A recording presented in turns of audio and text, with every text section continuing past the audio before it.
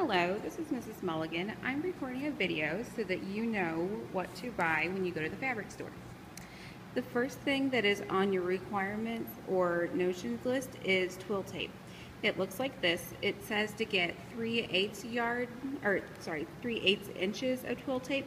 They don't make that, so go ahead and just get the 1/2 inch. It comes in 3-yard packages and it's around where the zippers are. So look for those. It comes in white and off-white, and it might come in other colors, but white will be just fine.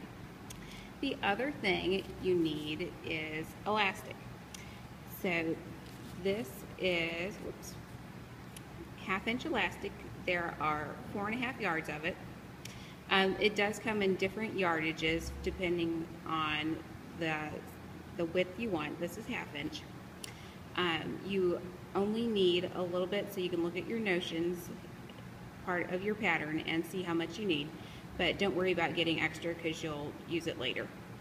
Okay, both of these are about $3 each, and then when you buy your fabric, pay attention to the bolt, the end of the bolt on your fabric.